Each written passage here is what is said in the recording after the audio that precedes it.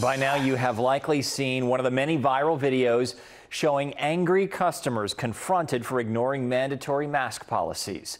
Now, a North Texas agency is one of the first places in the country to use a new robotic technology that hopes to end face-to-face conflicts. Here's NBC5 Response reporter Deanna Zoga.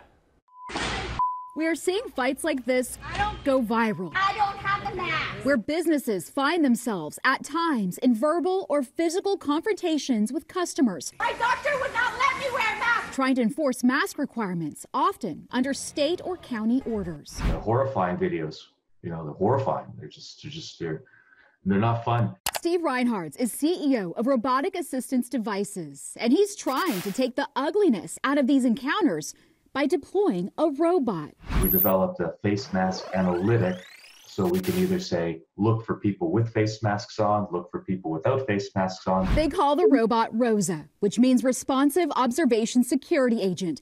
When Rosa recognizes a person about to enter a business without a mask, you hear and see the warning immediately. It is a non-biased, non-confrontational approach to reminding people to, wear their face masks. Customers are required to wear masks on trains. Trinity Metro is one of the first agencies in the country to deploy this type of technology at its train stations in Fort Worth. The agency told NBC5 the device also frees up staff. We've had the Rosas up just about a month now. Really great feedback on those. Innovation and technology is advancing every day.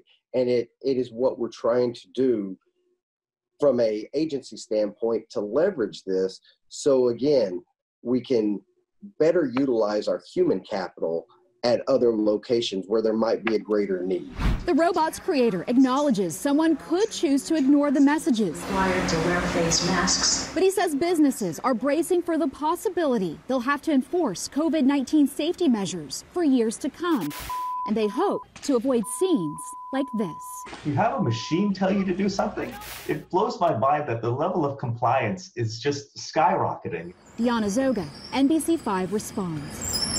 The robotic mask detection technology has only been on the market since late July. The company says it's deploying them at businesses all across the country.